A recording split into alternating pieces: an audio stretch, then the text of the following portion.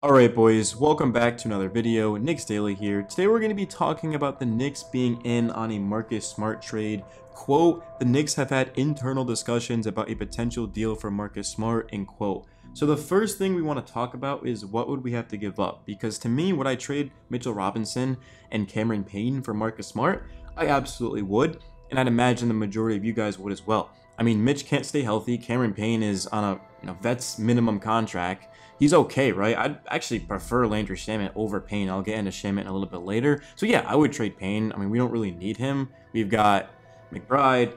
We've got Tyler Kolek. Certainly, we've got Jalen Brunson. So it just doesn't really matter that much to me. But we actually financially can't do that because we would be $4 million short. The thing for the Knicks, yes, this is the best roster that I have seen in my lifetime on paper, but we don't have a lot of stability financially. So if we were to make a trade for a guy like a Marcus Smart, we would have to send more money than we're getting, right? So no longer can the Knicks make a move and they're sending less than they're getting. So no, we can't trade Mitch and Payne. Are we going to trade Miles McBride? To me, that doesn't make sense, right? Why would you take a step backwards just to take a step forward, right? Yes, Marcus Smart, in my opinion, is a better basketball player than Miles McBride, but McBride's young. I mean, what is he, 23 years old? He's just getting started. He's not even hit his 24 years old. Okay, so he's very young still. And then a guy like Marcus Smart's 30 years old. So again, you're getting a veteran player, a guy that helped the Celtics get to 3 conference finals, even helped them get to a championship. But we're getting worse technically, right? Because we're losing McBride. So that means that we would have to have a 3-team trade, just like when we got Cat. And to me, I am all for that, right? As long as we don't give up anyone in our rotation, especially our 6th man, because right now, guys, Miles McBride is our 6th man. So we're basically trading McBride, and Mitch to make the salary work for Smart. And I'm just not sure how I feel about that. I think McBride is only going to get better. He's a fantastic 3-point shooter. He's a fantastic defender, and he just has that toughness, that physicality that we need off of the bench right now, because we don't just want defense in our starting 5. We want defense off of our bench. And that's also another thing. That's a huge reason why I want Marcus Smart. Cameron Payne and Tyler Kolek defensively aren't giving us much. And then if we could have McBride and Smart coming off our bench, that would just be ridiculous. I mean, we'd have those guys, Josh Hart, OG Anunoby, Mikal Bridges. There's just defense everywhere. And then we've got Cat, who's actually a very good rim protector, underrated defender. I mean, guys, we have to go out there and get Marcus Smart. To me, he would be the absolute cherry on top. Cat and Bridges were fantastic trades. Certainly Smart isn't on the level of those guys.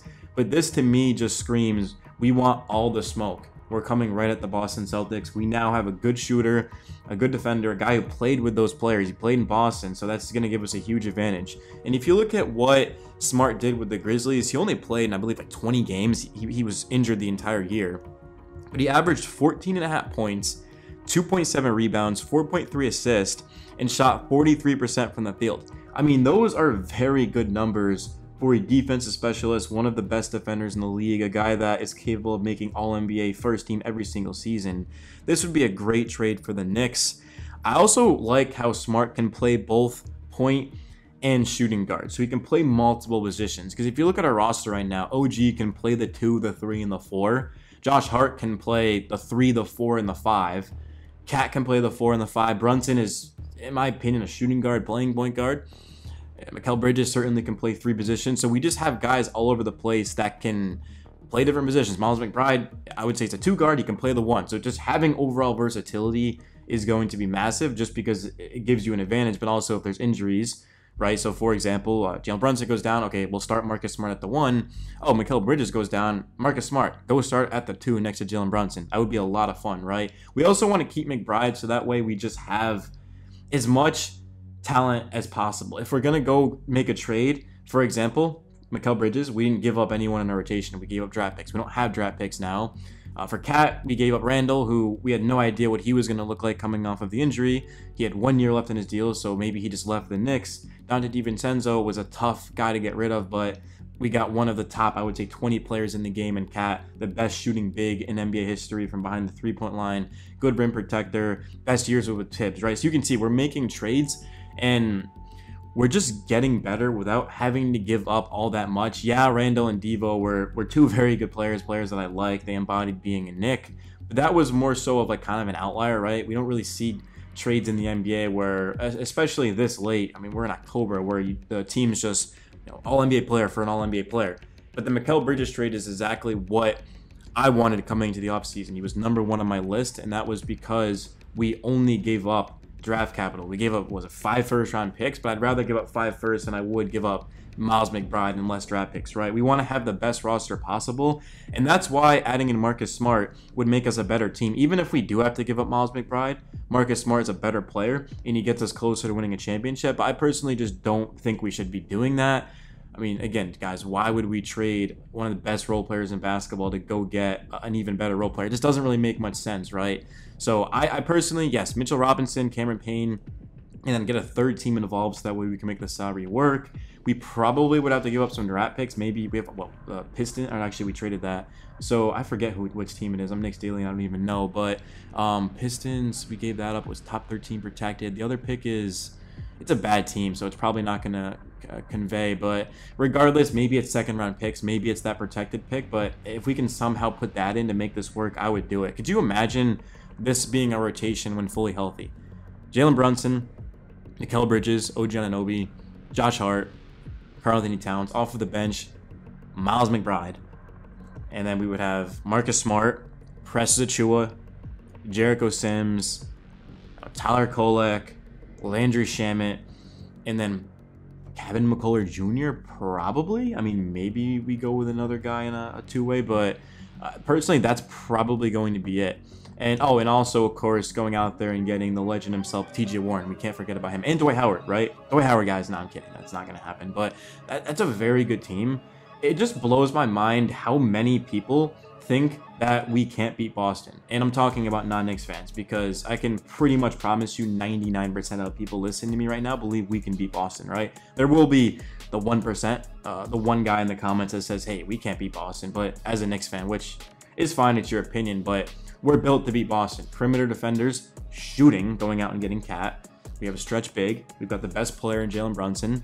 We certainly have Tibbs, who is one of the better coaches, who has put us in a chance to even get to the conference finals last year. Game 7 against Indiana, missing half of our team, right? No, Randall wasn't out there. Boyan was hurt. Mitch was hurt. I mean, guys, everyone was hurt, and we were, guys, with a legit chance to beat Indiana in Game 7. Of course, it got away from us. But other than that, I mean, Smart, he's going to be counting $20.2 million against the cap this season and $21.5 million in 2025-26. So that's a lot of change. That's a big chunk of change, especially for a guy coming off of the bench. But we know how important role players are to winning a championship. And certainly, guys, Marcus Smart helps us get closer to winning a championship, right? Any move we can make that gets us closer to winning a championship, I'm all in for it. Because let's be real here, even if the Knicks set themselves up for an absolute disaster for the future, if we win the championship this year, no Knicks fan, I can promise you, is going to care, right? Would you guys rather have the next 5 years we don't win a championship and we're right there, or we win a championship this year and then the next, 3-4 years are absolute trash, right? Like, we missed the play. Like, yes, give me the championship. Give me the championship. Give me the championship. Certainly, we would like to win the championship and compete for more championships, but if we make some of these moves and we get it done, that's all that matters, man. That's all that matters, because it's not even just 1973, but it's more so of, it's so hard to win a championship, and if you have a chance to do it, you've got to take it, man. You've just got to take it, guys. Oh my God, I'm drooling right now just thinking about it. I'm obsessed. I want a championship, man. I've been alive, man. I haven't seen the Knicks win a championship in my lifetime. I'm 25. All right, sorry. Bye.